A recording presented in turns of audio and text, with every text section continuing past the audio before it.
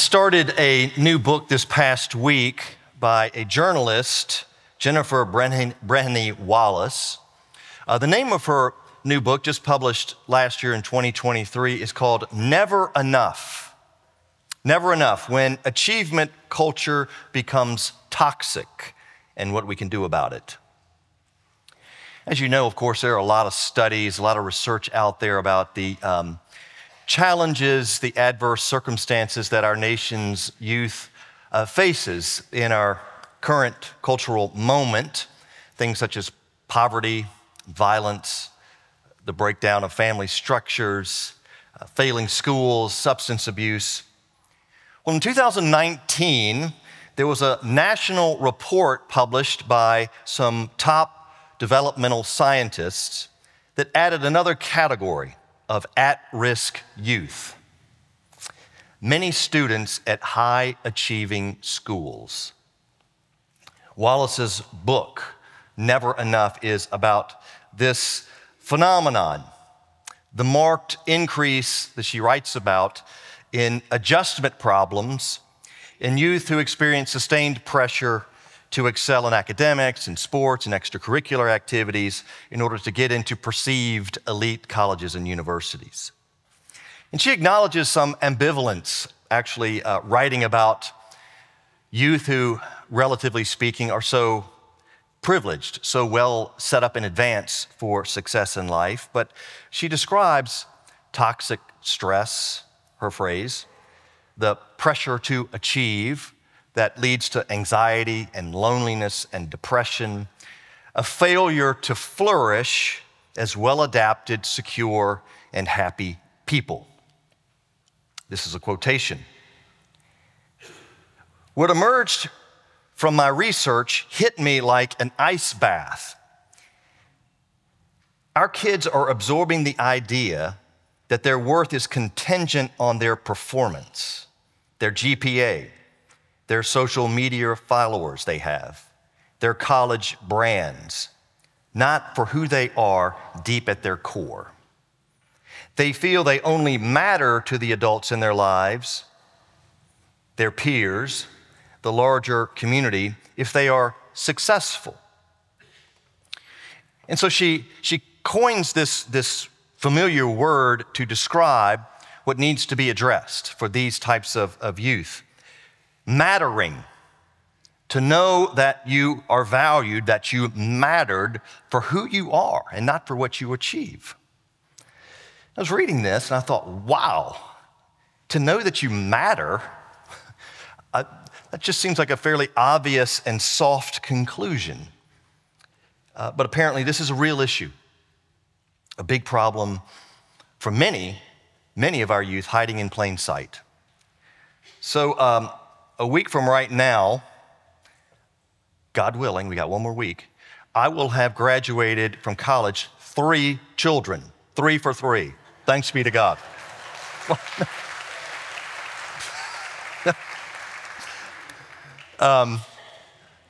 We were grateful for that.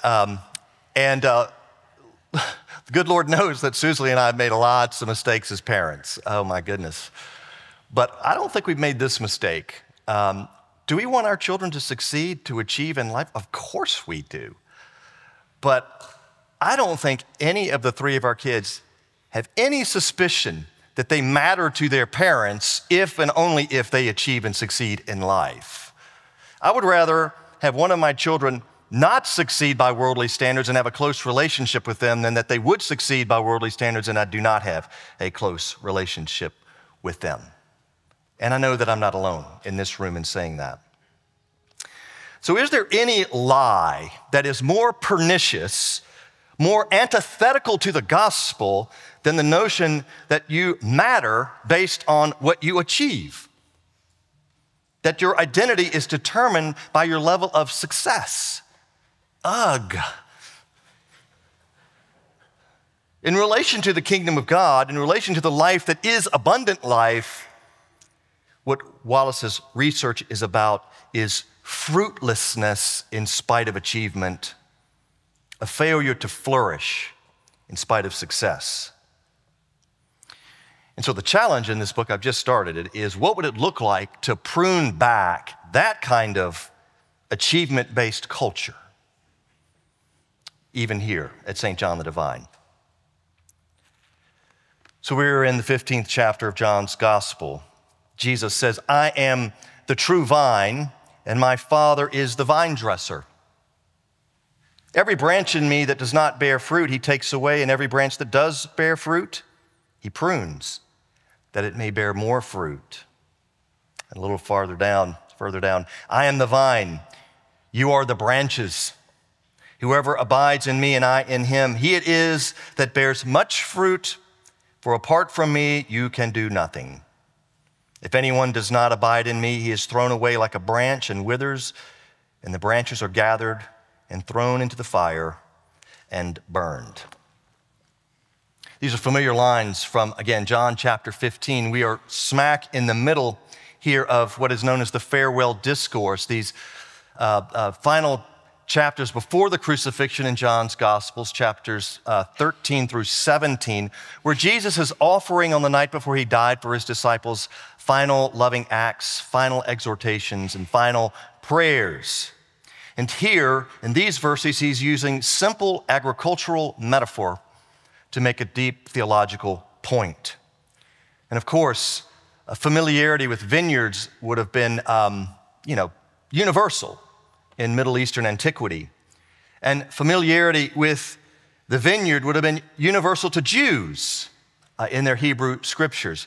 We don't have time to get into it now, but whenever you're in the Bible and you read about a vineyard, just know that's an image, that's a metaphor for covenant faithfulness. It's meant to suggest what a relationship with God looks like in all of its fruitfulness, or in some cases, a lack of fruitfulness.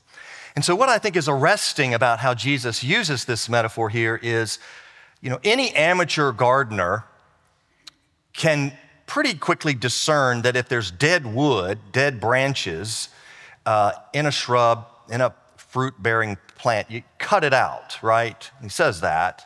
But he says more than that. He says his followers are to cut back and to prune the already fruit-bearing branches. And this, of course, is a horticultural principle of creation. But again, I think, too, it's a critical spiritual principle at work here, too. Because bearing fruit and bearing more fruit and bearing more fruit, eventually unchecked, leads you farther and farther away from the vine, who is the Father. And that's the danger. So I've talked before about this tendency in our cultural life toward accretion, that there's more, and then there's more, and then the more allows us to get even more. That does not actually lead to flourishing lives, but just an unending appetite for more. We're no longer tied to the vine, so we have to prune back, and then what grows from that is even more fruitful. So the simple but stark word of the Lord speaking into our lives this morning is, if elements of your life are not leading you to genuine fruitfulness that is anchored in the fact that you matter more than you can possibly imagine to God, then get rid of it. Cut it away.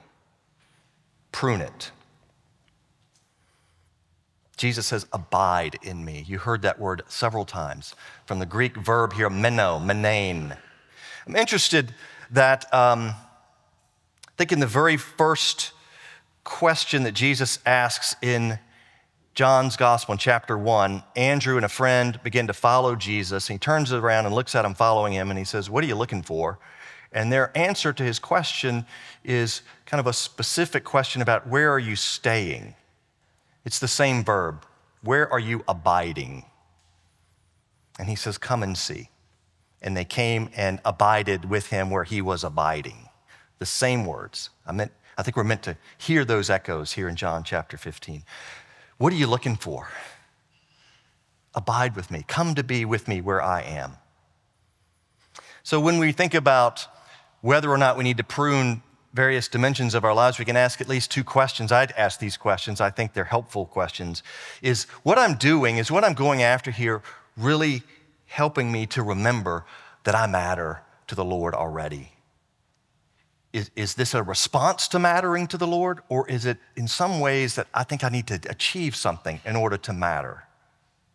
And then secondly, and related to that, is this helping me more and more to love the people that Jesus loves and to do the things that Jesus loves to do? What I'm doing maybe in a particular task or goal, Jesus probably doesn't care. Maybe I don't need to do it. What are you looking for? Is a leadership Christian guru, John Maxwell, who once said, I think humorously, but I bet you this is true. He's done a lot of interviewing of people for jobs. And he tells employers the best place to take a person who's interviewing for a job is to a cafeteria. Why? Because you will immediately discern their capacity for prioritization.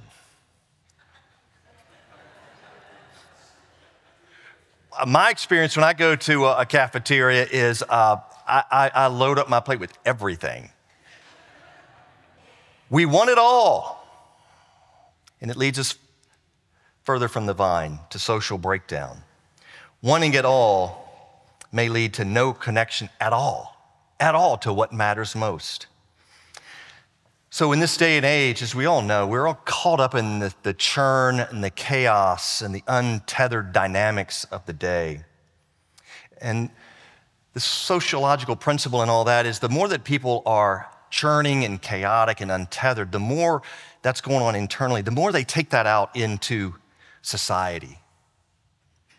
And that is exactly what we're seeing right now. So what a holy calling. What a privilege we all have to offer a distinctive, well-differentiated witness to that.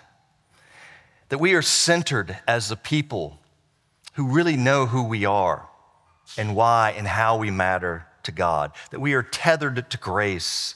That we abide in Jesus, that we find joy in what he has accomplished on the cross, way more than thinking we'll find our joy in only what we ourselves accomplish.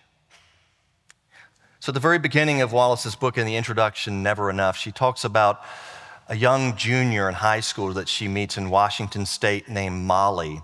And Molly tells her about many of her peers who are on the advanced placement track in the high school there, who get up at 3 a.m. in the morning to study and finish papers before the day begins at school. And Molly says, I'm not like that.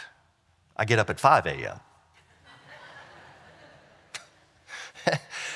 And Wallace asks her, apparently, how does she manage with only 5 hours of sleep, given all the goals that she's going after? She's on the varsity track team. How does she sustain her energy? And Molly says, well, at track practice, when I'm running around the track, I just close my eyes. And Wallace says that might be the perfect image for what she's describing in her book. High achievers running in circles with their eyes closed. Please don't hear me suggesting, don't encourage your children to succeed. That's not what I'm talking about. What I'm talking about is that is not the direction we want to encourage our children and our youth or our friends and our neighbors to think that's where they will find what matters most, where they will find true flourishing. So I want to close with just an interview I was listening to also last week with John Tyson, an Australian-born pastor in New York City, a very wise guy. He's the pastor of Church of the City in New York. And this is a quotation from him from that interview that I agree with very much. The good news about secularism is that it is a failing story. Jesus and the kingdom of God have never looked better for an anxious, overwhelmed, and burdened generation. To have Jesus say, "Come to me, all you who are weary and heavy laden, and I will give you rest. Learn from me." This is good news. End quote.